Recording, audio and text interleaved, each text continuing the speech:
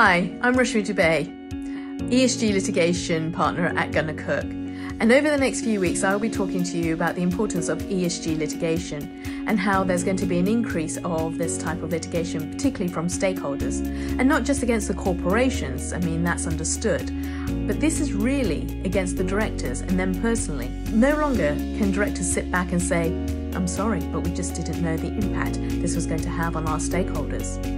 If you'd like to know more, please do contact me and watch out for my posts.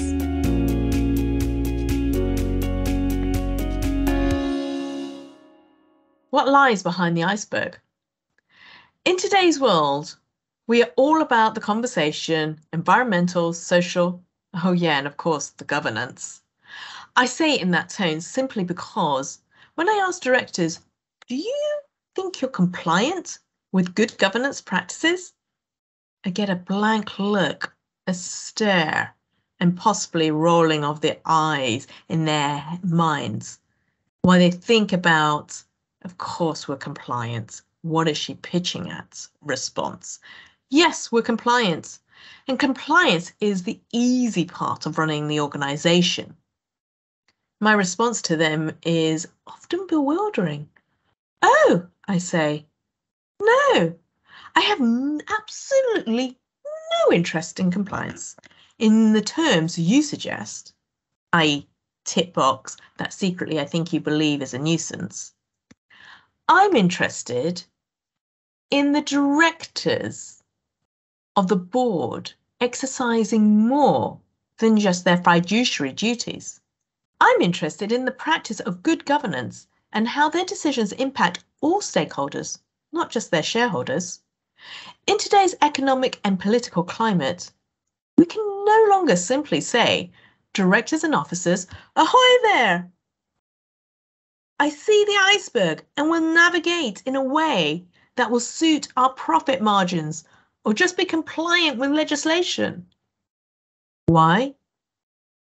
Because directors and officers know better, and they should be acting with good practice of governance and consideration of the fiduciary duties to all stakeholders that are being impacted by their decisions and the issues around ESG.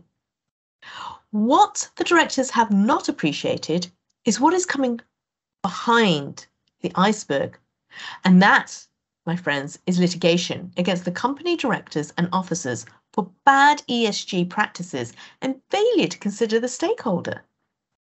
In litigation, the starting point has been, are you a current sitting director of the company? The simple answer for accountability is if yes, then are you likely to be held accountable for the deeds done and the failure to consider your fiduciary duties? There are, of course, exceptions, both in terms of jurisdiction, but also board minutes and the important role they play. The minutes will outline the decision taken by the board of directors and also documents those directors that dissent from the main decision taking.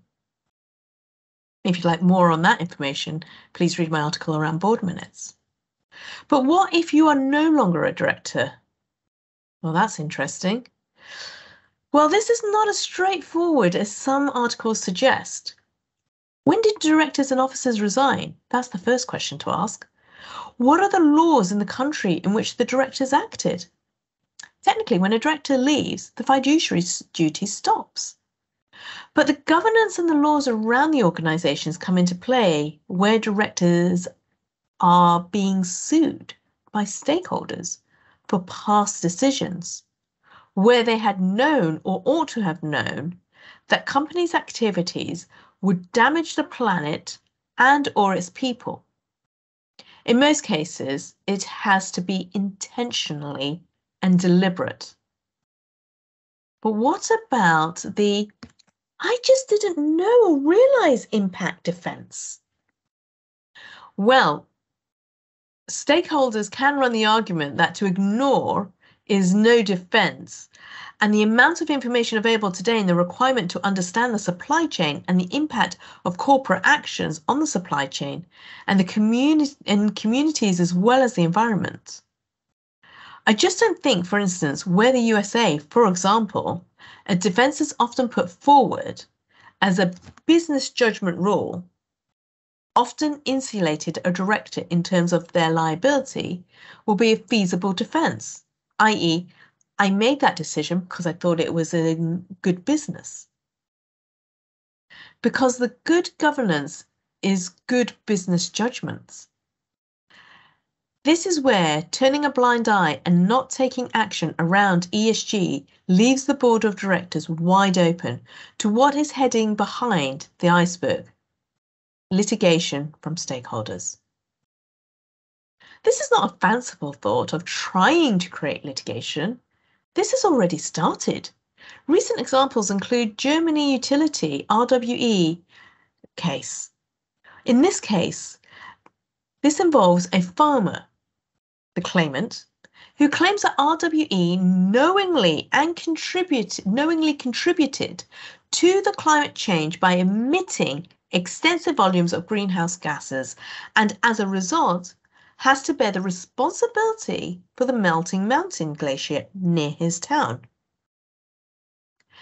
There is a growing awareness and concern that people are often impacted by the decision of the board of directors are poorer people, and that legislation is slow to catch up.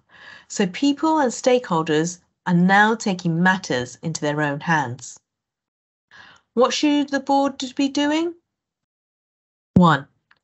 Ensure that the ESG policy is updated and includes a diagram of stakeholders. 2. Is there an ESG committee? There should be. 3. Has the board of directors requested from management their ESG concerns? And finally, is there a formal reporting and monitoring system in place that allows the CEO to identify ESG problems? Thank you for listening. I've been Rashmi Dube, partner at Gunnar Cook, helping to navigate through ESG litigation and prevention of claims. Thank you for listening, and if this has been of interest to you, I've been Rashmi Dube, litigation and ESG specialist with Gunnar Cook. Please contact me directly.